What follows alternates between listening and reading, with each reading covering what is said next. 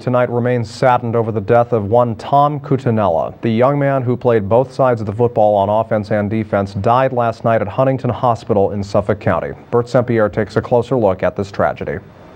A community is in shock after a high school football player's death last night during a game in Elwood, Long Island. Police say Tom Cutinella suffered a head injury on the field and was taken to Huntington Hospital, where he was pronounced dead.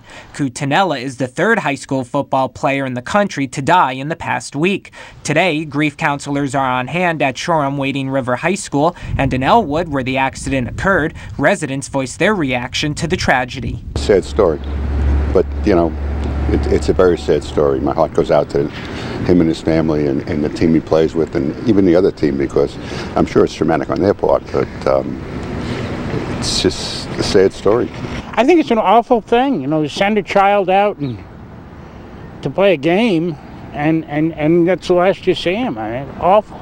We pray for these people that, who lose children. It's just a terrible thing. Elwood area resident Henry Lynn says there's been an outpouring of support for Cutinella from the tight-knit community. There's a tremendous heartfelt showing of sympathy for that child. Even though that event was with a team out in Wading River, the game was actually played here in Huntington, and the hospital where he died at was in Huntington.